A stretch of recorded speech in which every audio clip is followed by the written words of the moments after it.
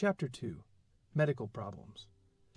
Welcome to the lesson on breathing problems. In this video, we will discuss causes and signs of breathing problems as well as techniques for using an inhaler. Breathing problems arise from underlying lung diseases such as asthma, emphysema, or pneumonia.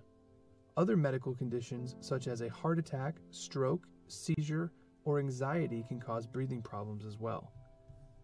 Signs of breathing problems include fast and shallow breathing, noisy breathing, inability to talk due to breathlessness, and unusual sounds.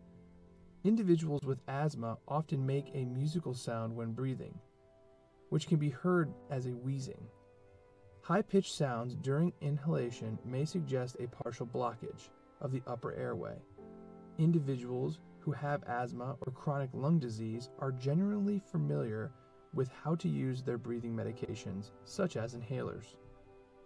To help an individual use an inhaler, first shake the inhaler canister.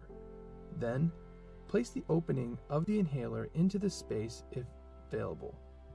Next, instruct them to fully exhale.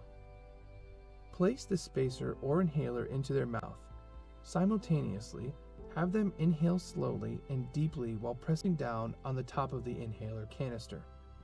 Instruct the individual to hold their breath for up to 10 seconds if possible. They should be prepared to repeat if respiratory problems persist. Stay with the individual until the symptoms improve or until emergency response arrives. This concludes our lesson on breathing problems.